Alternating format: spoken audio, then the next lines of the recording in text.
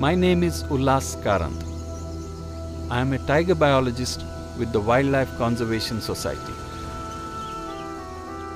I have been fascinated with these big cats ever since I was a little boy. Although I study them as a scientist, my connection with tigers is also an emotional one. I think they are the most extraordinary animals on the planet.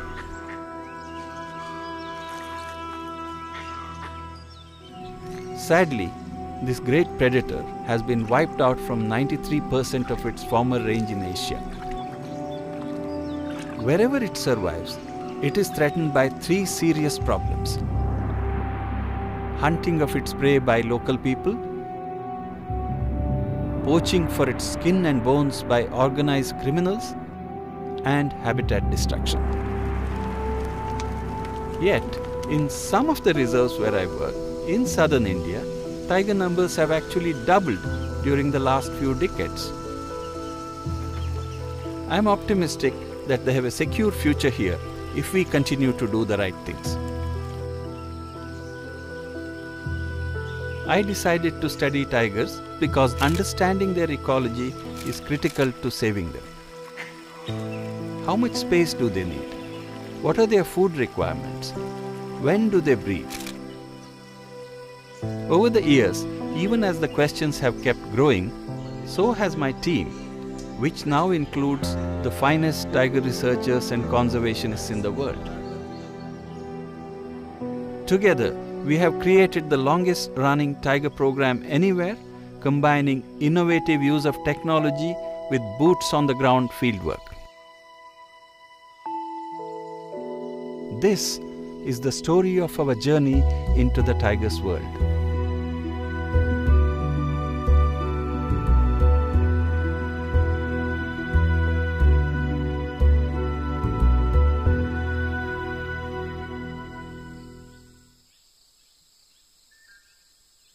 When I first visited these forests as a teenager in 1967, hunting was so rampant that you were lucky to see a couple of deer in a whole day.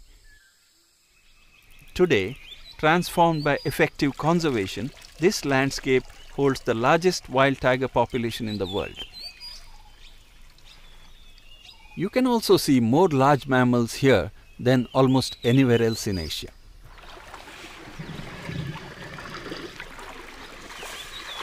More than 3,000 Asian elephants roam these jungles.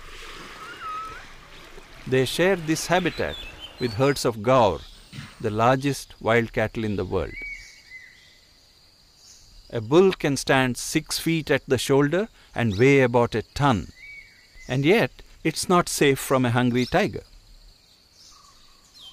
We also have sambar, favorite tiger food, and other prey like cheetal and wild pig. Thanks to this variety and abundance of prey, predators thrive in these forests. These are Asian wild dogs. They can strip a deer within minutes. And then there are the big cats.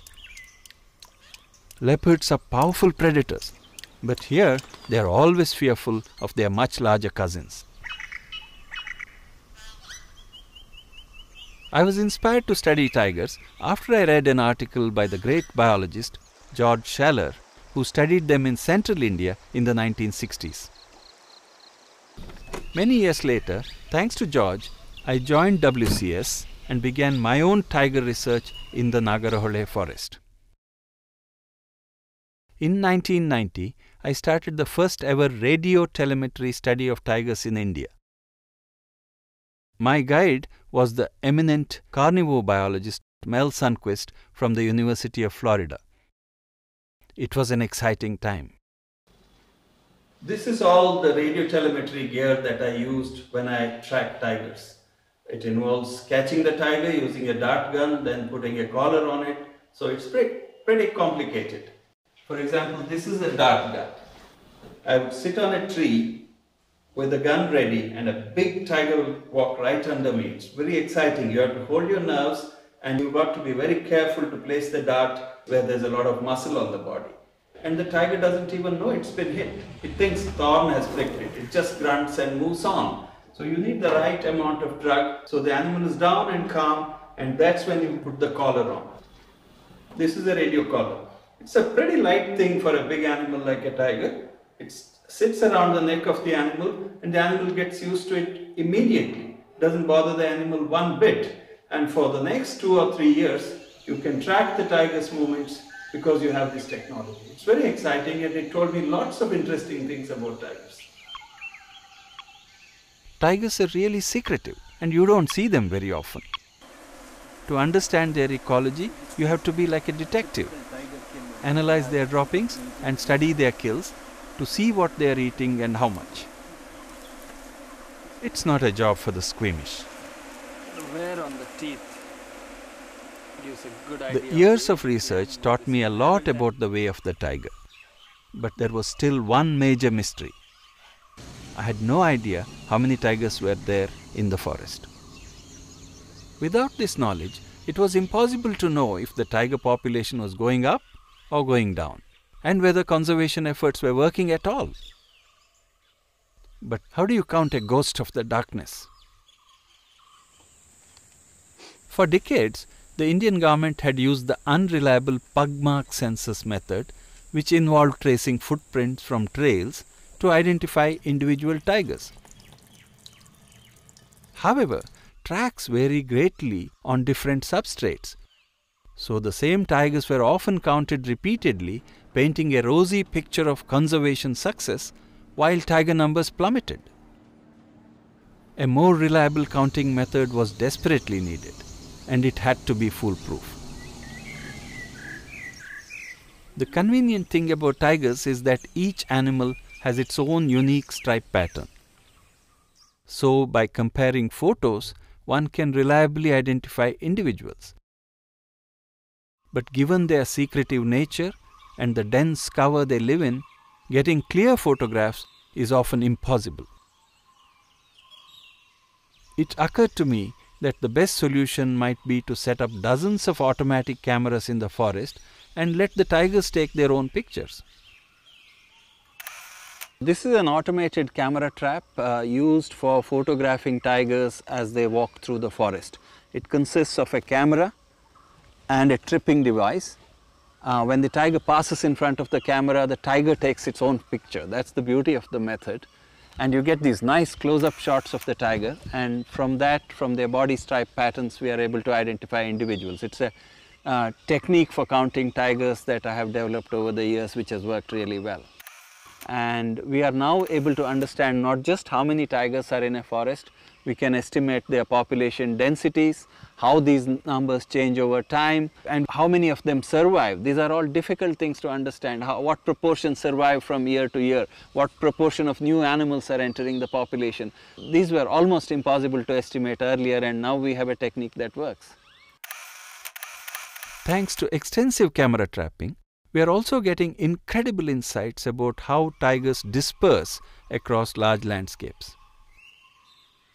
For instance, this young male, which was camera trapped in the Bhadra Tiger Reserve, subsequently disappeared, only to appear in our cameras 2 years later in the Dandeli Reserve 200 kilometers away. Another tiger, code numbered BPT241, moved 280 kilometers from where it was born. Camera trapping is also proving effective as a forensic tool. When local police seized a tiger skin, our photo database traced its origin to the Bandipur Tiger Reserve, helping to prosecute the poachers. In the early years, we had to compare hundreds of camera trap photos manually to identify individuals. Today, we use specially developed pattern matching software which speeds up the work. We have here Extract Compare, a special software designed for pattern matching. As you start camera trapping tigers over many decades, you accumulate thousands of pictures, and each one has to be matched with the other to identify individuals. So it becomes very time consuming and very laborious. So this software is very smart. We developed it with the mathematician Lex Hebe in UK, and what it does is summarize the information in the stripe patterns of a tiger, present it in a concise form, put it into a large database, and very quickly match the patterns and give you the top 5 rankings saying these are the 5 most likely individuals that are matched. And then you eyeball it. You use all your skills to say, okay, this is the top mark. It's facilitated camera trapping analysis hugely. But counting tigers is just one piece of the puzzle. Our research showed that there can only be one tiger for every 500 prey animals. It is therefore necessary to count prey numbers accurately to know how many tigers can live in a forest. Since it is impossible to count every prey animal in a jungle, I had to refine line transect sampling methods that could generate reliable estimates. However, the real challenge was how to sample thousands of square kilometers of forests every year. So, I began training local naturalists who volunteered to collect field data. They were taught the basic principles of sampling and the use of instruments such as a rangefinder that are necessary for the task. Every year, dozens of volunteers and WCS scientists walk transect lines spread all over the Malenad-Mysore landscape to get a handle on prey numbers. On the left is Dr. Samba Kumar, who has helped me train hundreds of volunteers.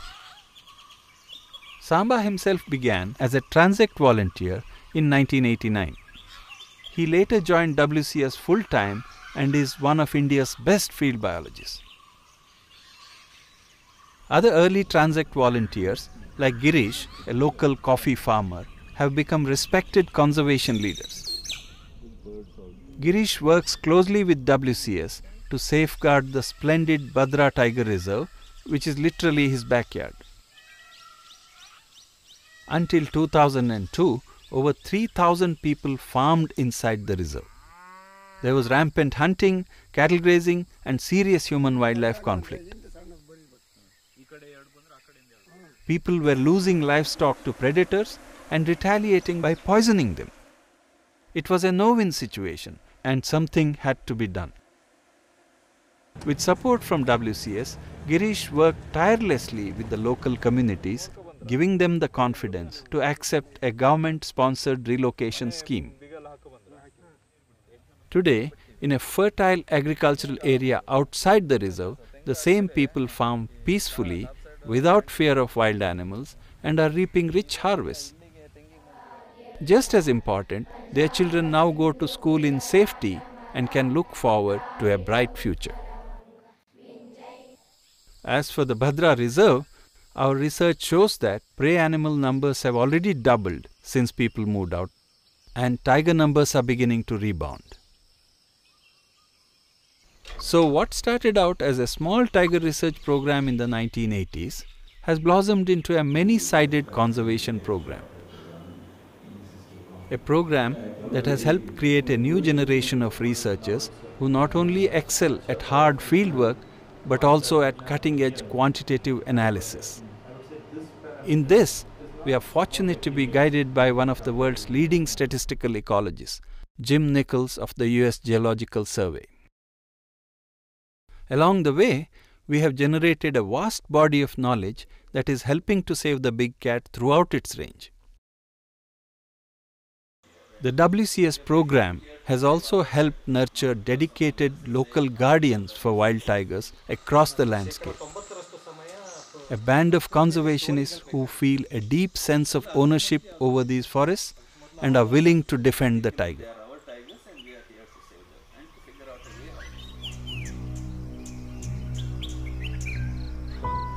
The Malenad-Mysore landscape, with about 25,000 square kilometers of potential habitat, is the most promising refuge for the long-term survival of wild tigers.